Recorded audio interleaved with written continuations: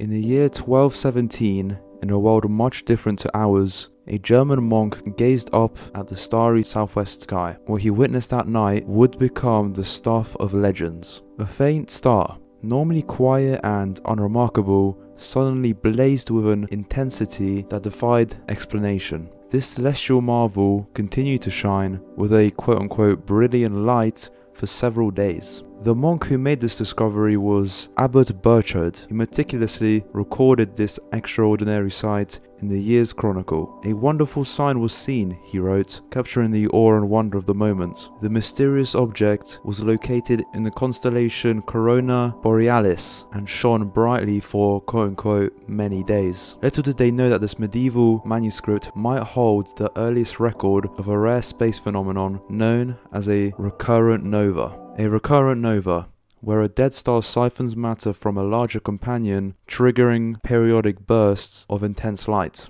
Recent research suggests that the so-called wonderful star Abbot Burchard witnessed might have been TCRB, a star nested in the constellation Corona Borealis. TCRB is known to dramatically increase in brightness for about a week every 80 years. However, scientific documentation of these events are rare, occurring only in 1866 and 1946. Abbot Burchard's records, along with another chronicle from 1787, may be the earliest known sightings of the TCRB nova. But how can we be sure that these historical accounts indeed point to TCRB and not some other celestial phenomenon? First, let's rule out the possibility of a supernova. These massive star explosions leave behind visible remnants that last for centuries. The Crab Nebula, a remnant of a 1,000-year-old supernova, is a testament to that fact. Yet, no such remnants have been found in the Corona Borealis star formation. Similarly, a bright planet can't be the culprit, as no planets visible to the naked eye roamed that region of the night sky. So what about a comet? Well, there was indeed a comet visible earlier that year, but comets were known and often considered